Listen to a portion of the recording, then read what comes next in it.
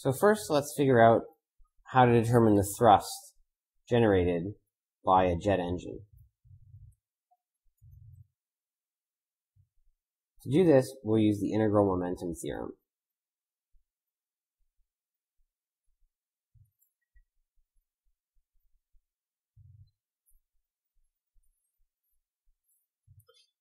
So now in fluids, you learn to apply the momentum equation to a control volume, and we did that a little bit earlier in this course in our review as well. And in doing so, you're able to determine the forces that act on that control volume. We're going to do the same thing here to determine the thrust that's produced by a jet engine. So recall that, say, in the x direction, steady flow and steady movement of the control volume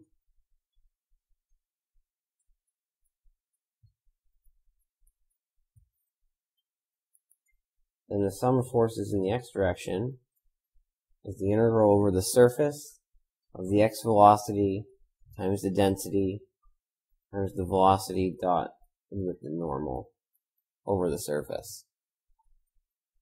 So if I illustrate this here,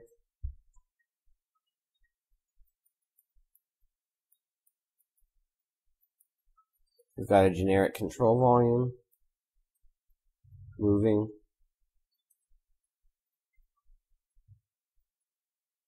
at u naught.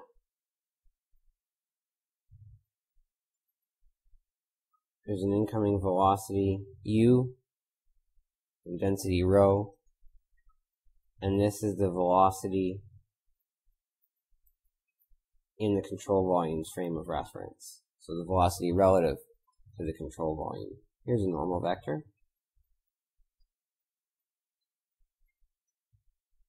And there's the net force acting on the control volume. And S is the surface of the control volume. Okay?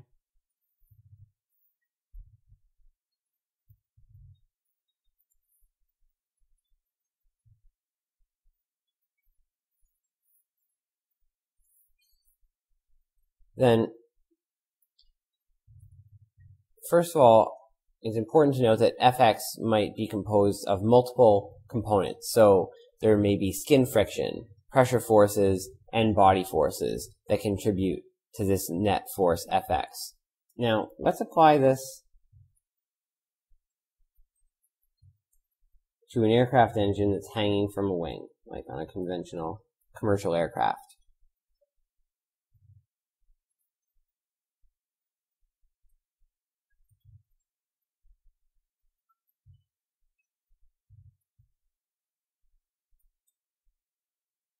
Alright, we're going to draw a big picture here. So we have a large control volume.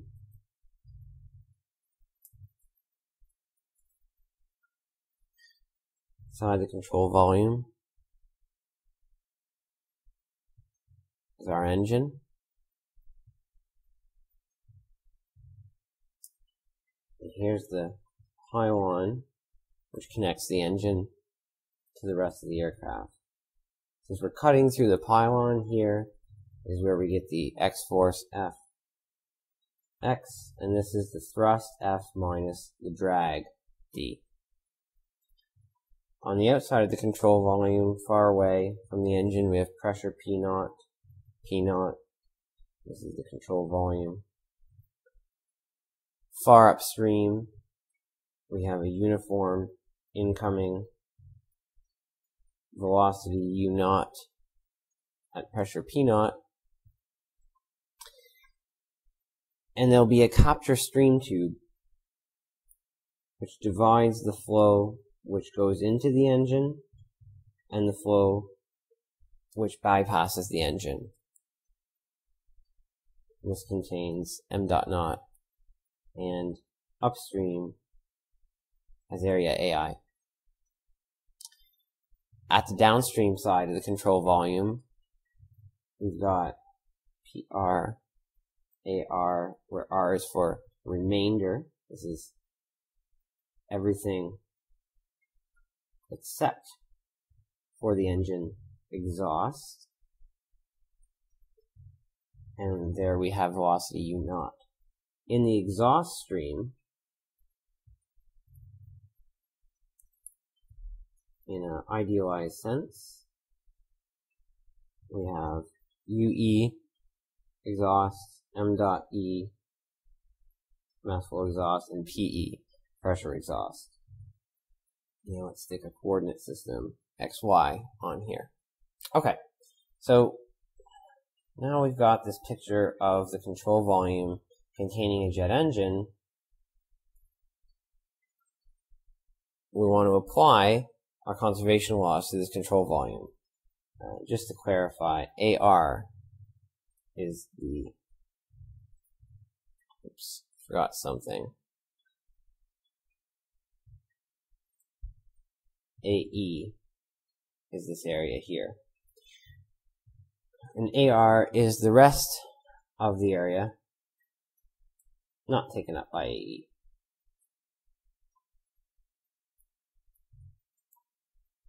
So then if we write the integral over the surface of rho ux u dot n dA equals F minus D plus, what else is acting on the surface of the control volume? Some of the pressure forces. Here there are no skin friction forces to be considered on the surface of the control volume. So the right-hand side of this equation we can write as force minus drag plus, and if we sum all these pressure forces over the sides, we get minus PE AE, because the force is acting in, plus P naught AE at the opposite end, minus the sum over the remaining area, PR minus P naught times DAR. And the left hand side is rho E UE AE times UE. This, though, is just M dot E. And that's what's leaving, and what's going in is rho naught U naught A naught times U naught. So again, this is M dot coming in, plus the integral of rho ux u dot n dA over S minus AE minus A naught. So basically all of the area except for the exhaust and the inlet area.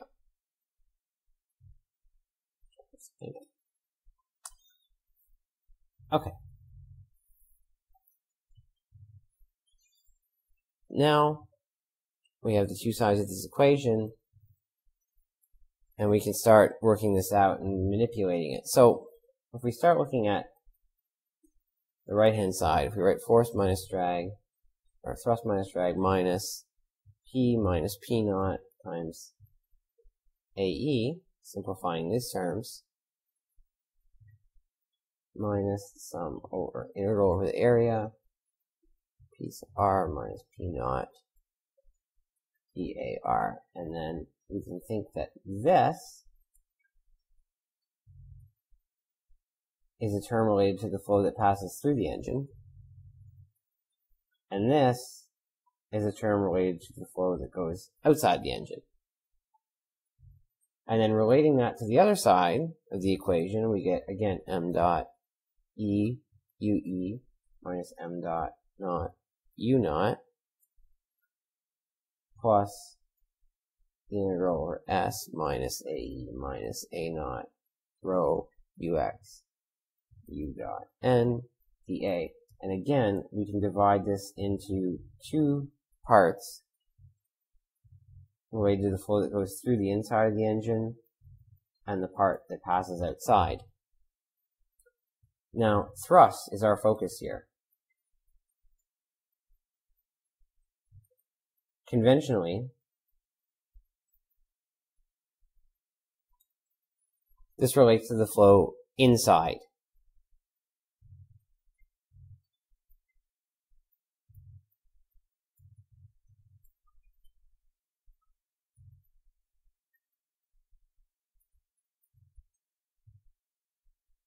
The rest, by definition, is drag.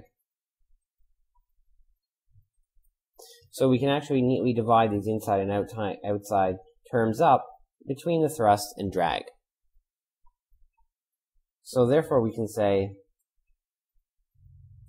that the thrust is m dot e ue minus m dot o uo plus pe minus p naught times ae.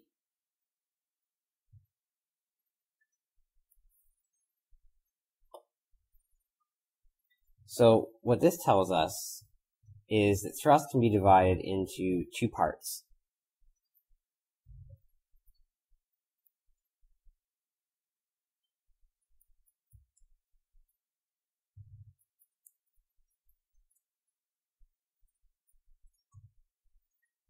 First is the change in momentum.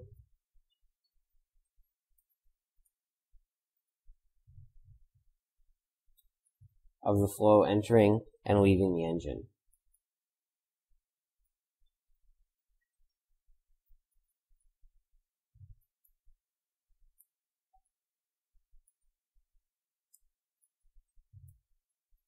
This is the major component of the thrust.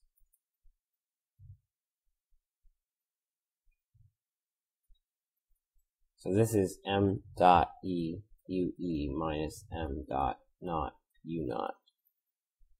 And then the second part is the difference in pressure